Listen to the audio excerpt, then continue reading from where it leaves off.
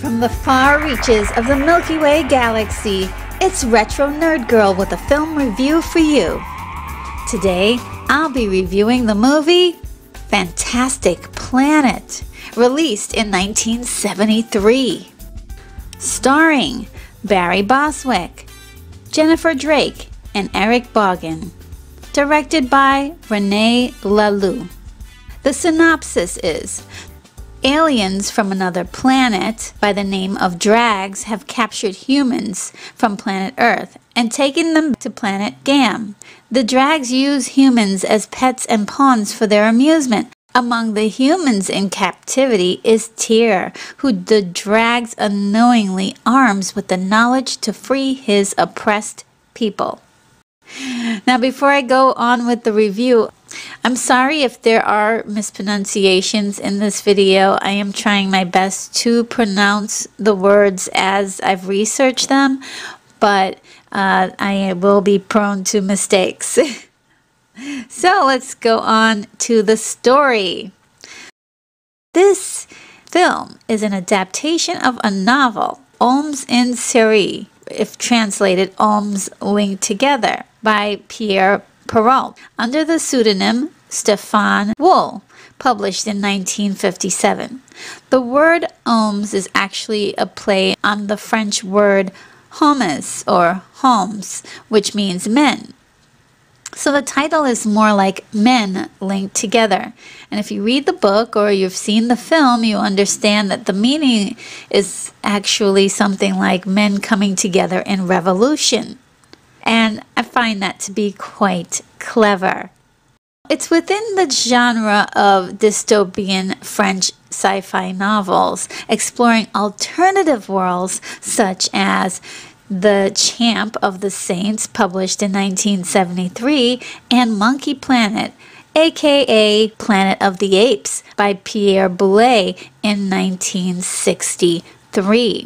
Two artist filmmakers, Roland Topor and René Laloux, collaborated on many animated films together, such as Dead Time, released in 1964, and The Snails, released in 1965.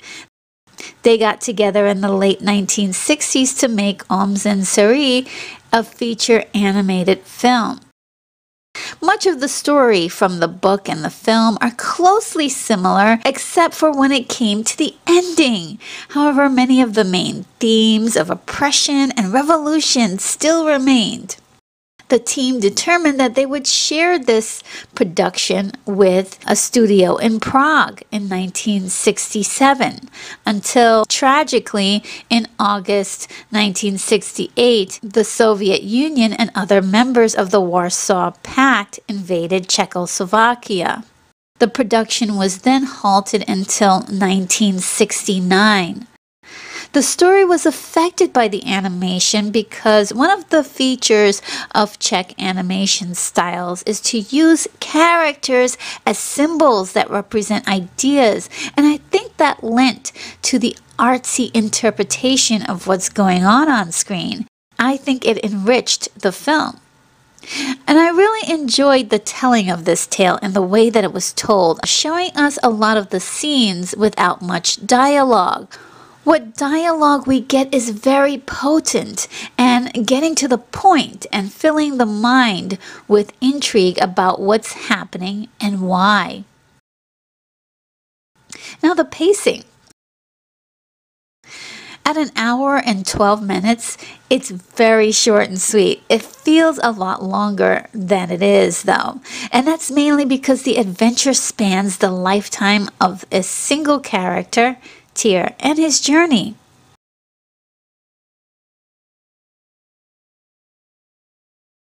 The challenge in the film is beautifully set up right in the very beginning, where we see a woman with a newborn child in her arms being chased, teased, grabbed, and tortured until ultimately she dies at the hands of giant blue children. And those blue giants are called the Drags. It's a strange feeling when you see this horrible thing happen, and we instantly know that the Drags are the perceived evil in the story. it becomes apparent that the drags are to represent real-world humans when we discover that the children just view the Oms as wild animals, and their actions are no different than what human children might do to a bunny or a bug in their backyard. There's a deadly innocence about it. They only wanted to play with the Om, not kill it. The drags regard the Oms as cute pets, but generations after generations of Oms have proved to be unmanageable because although their lifespans are shorter, they breed at an alarming rate that the drags cannot control.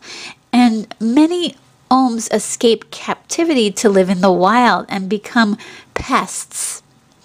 Every 3 cycles, they de-om the parks and wild areas with a variety of mass-killing devices.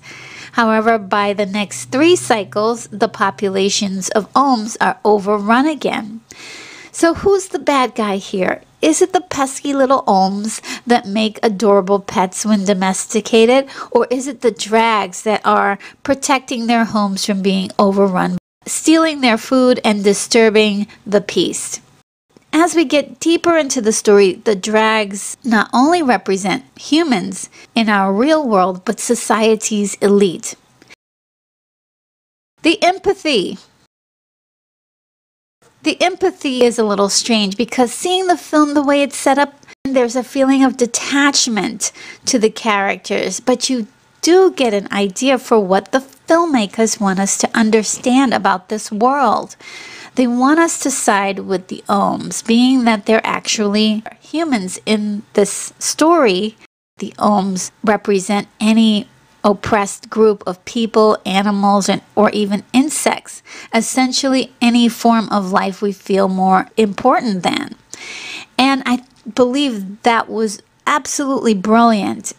A drag master and his daughter, Tiwa, adopt Tyr as a pet.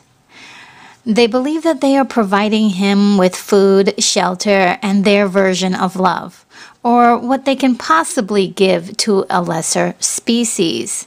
However, in captivity, Tyr must endure humiliating costumes, pit fights with neighboring domestic Oms, the whims of his owner, and of all things, he must always be obedient. Right away, we can see that Tyr is instinctively rebellious, and this is admirable as we see him use every opportunity he gets to push back at his oppressors. By what looks like a defect in Tyr's obedience collar, he learns about drag history through an education headset that Tiwa is learning with. One day, Tyr seizes his opportunity to escape into the wild, while also stealing Tiwa's headphones. He finds Oms out in the wild and educates them with the headset. By the end, the empathy really ramps up as we see how rough the lives are of the Oms when they are left to their own devices in the wild, because they are constantly under attack by larger animals. They seek stability because on this savage level of just living to survive, they're not really living at their full potential. Now, the technical aspects. Upon looking at the film, the most noticeable part of the animation is how unique it is. The animation itself looks like moving art, and it is. The movement is very simplistic, created from stop-motion cutouts and fades to create the illusion. It was balanced with detail, shading within the drawings. Roland Topor's cross-hatch drawing technique lent a special warmth to the visuals, a depth and charm as well. His production design applied his signature surrealism on showcase. The creativity of building the wonders of the world of GAM screams to the audience that this is not planet Earth, and that is exactly what I was looking for. This beautiful, strange world is geared in a psychedelic feast of oddities and a magical visual tapestry. One of my favorite scenes is the drag grandmaster's meditation scene, displaying an incredible spectacle of colors, shapes to describe the amazing things that the drags could do through meditation. The film's score was composed by Alan Goriger, who captured the wonderment of GAM as a mysterious place full of whimsy, danger, and surprises. You can hear all of this from the music. It's a huge part of the experience. Now the performances. The performances are kind of tricky because the animation really gives so little for facial expressions, and the voice acting is most often monotone. Every once in a while we may be privy to some emotional inflection, but it's very, very scarce. Now my wish list. I really wish that our society was more accepting of the lack of clothing featured in the movie. I know it's a controversial thing, but I find it less of an issue with the movie and more of an issue with our environment. It's one of the reasons why the film really never got the exposure I feel it should have. I actually didn't think it was gratuitous nudity, but I thought it seemed pretty natural. And it suits the environment. The ending. The ending was satisfying enough not to disappoint, but I felt it was so rushed with exposition to tell us that some kind of peace was achieved between the drags and Oms. Because of the challenges in the production, it isn't hard to imagine that the film may have run out of money and possibly even time. But an extra 5 minutes could have been so great to polish off the visual story. My enjoyment. When the film debuted in 1973, it was a critical success. It won the special prize at the 1973 Cannes Film Festival, and later it was included among the 1001 movies you must see before you die, edited by Stephen Schneider. In 2016, Fantastic Planet was ranked the 36th greatest animated movie ever by Rolling Stone. I happened to only find out about this film about 2 years ago, and it took a while for me to actually get to see it on video. But I was not disappointed as the film unfolded for me. I was thoroughly entertained and amazed at this sort of antique style of animation with wild, untamed imagination. And, I was really blown away by it, and I was locked in for the roller coaster ride of visual ecstasy.